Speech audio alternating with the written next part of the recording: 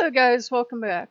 Loki's still teaching me lessons. I had a dream this morning. I know it was from Loki. And I said, at first I didn't get it, and Loki's like, it's a metaphor. It's a metaphor.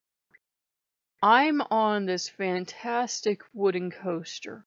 And it's kind of this dark wood coaster.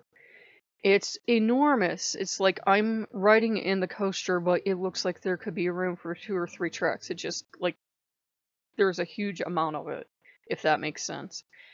And I'm riding in this coaster, and it's the best coaster I ever rode. It's a wooden coaster, but it's not boom like a wooden coaster. It's smooth.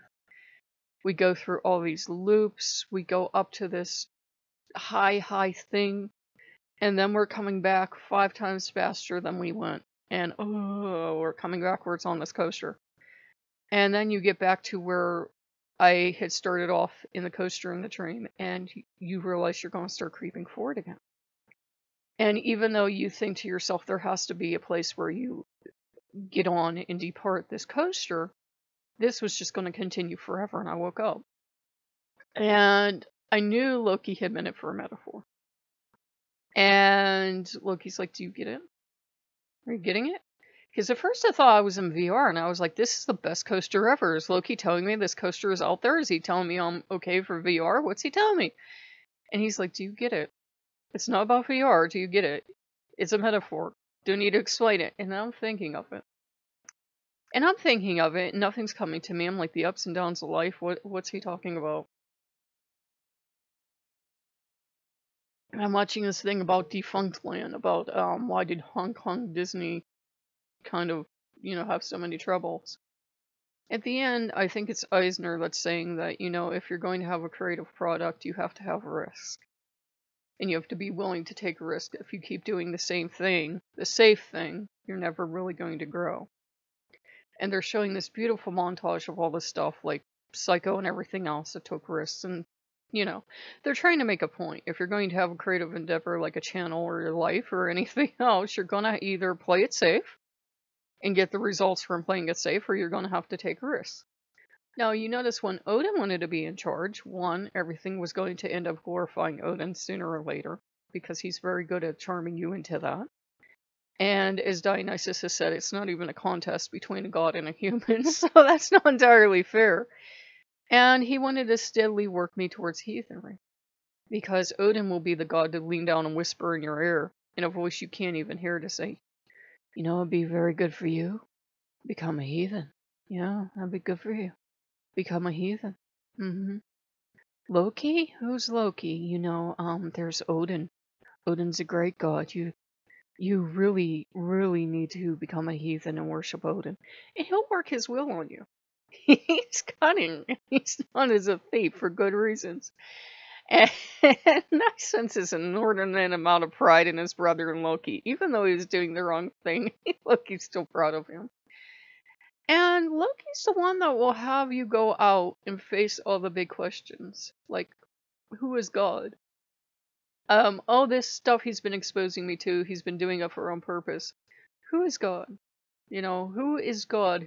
They have God in the sense of, in that church, and we're not all going to church, but it's a good example of this great, ineffable, unable to be totally comprehended by any one person God.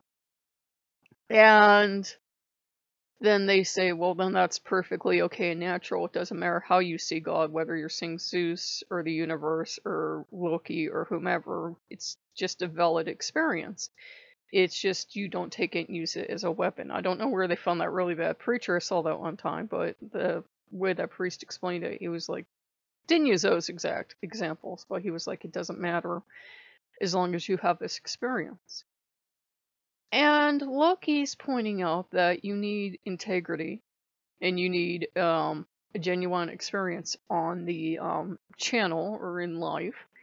And he's pointing out, it doesn't matter if I do the hula, and I decide it's this way to tap into Loki, and I get real excited and come on here and I share it with you.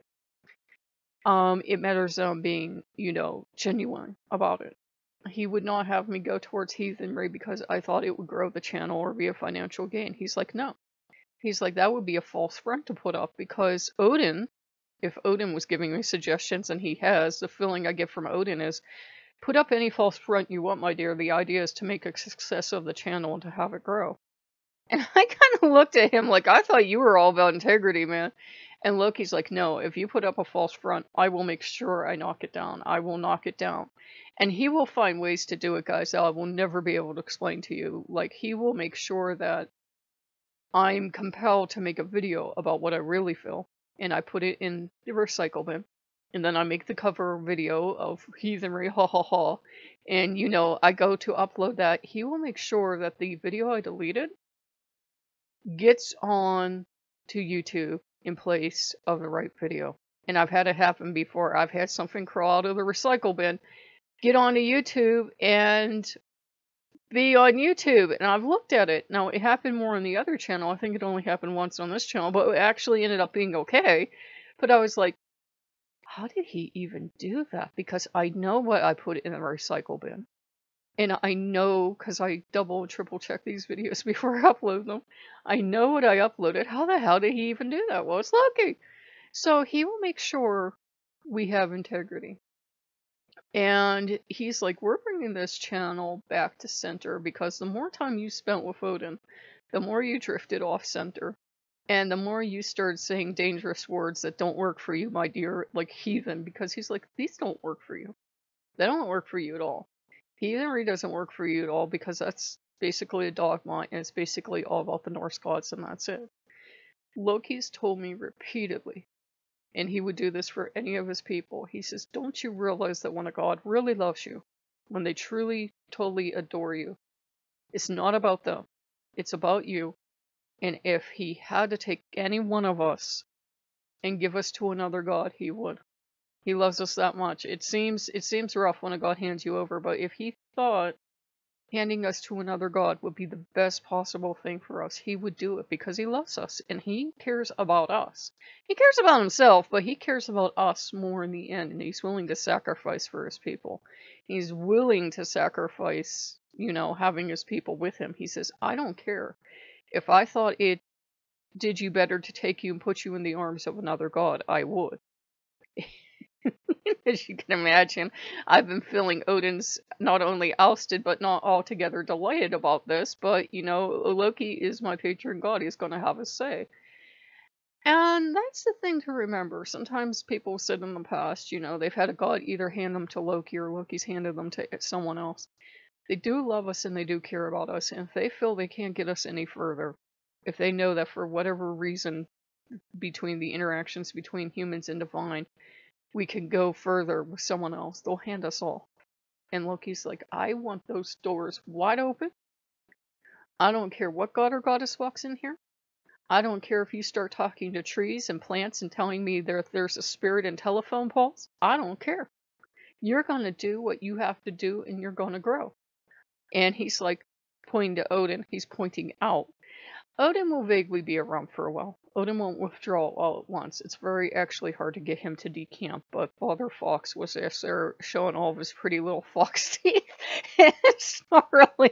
So that was the end of that. And I'm like, well, that's how a god shows they love you. And Dionysus came flying back last night because Loki had just kicked the doors wide open where Odin was, you know, building doors and walls and a fortress and gun turrets, and Loki just kicked the doors wide open because Loki's all about freedom. And Dionysus came back and he's like, what's the matter? And I'm telling him.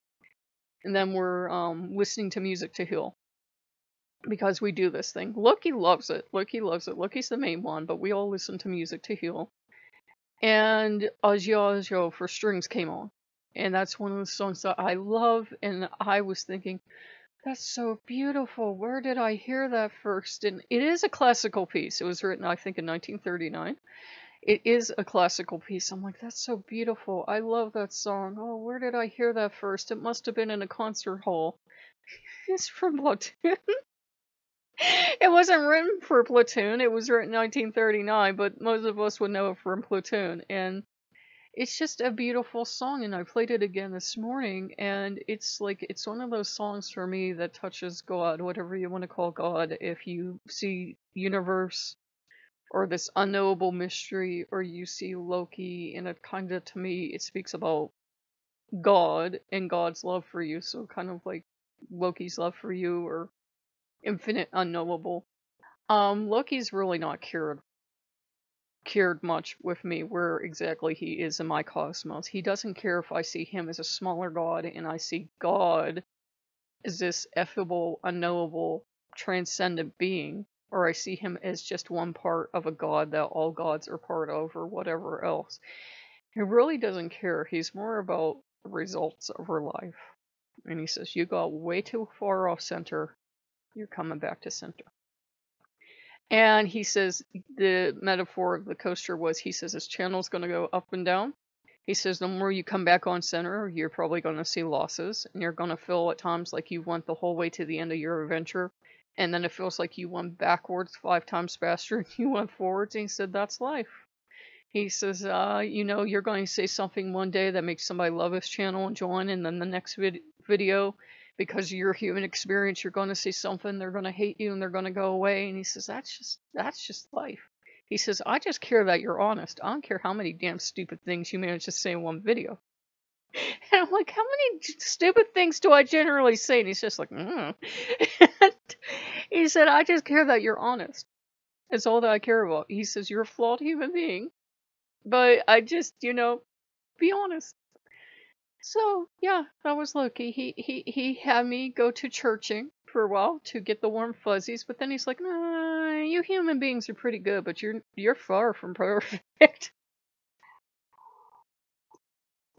Yeah, he loves us. He loves us. He reminds us by annoying us. I told you guys over on Patreon, he has been, either he has or YouTube's been taking away my dashboard at will, so I will get notifications that somebody said something, and I will go to answer them, and I won't have a dashboard, so that's always fun. So if you guys like what you see, like, comment, and subscribe, and I will see you later. Bye-bye.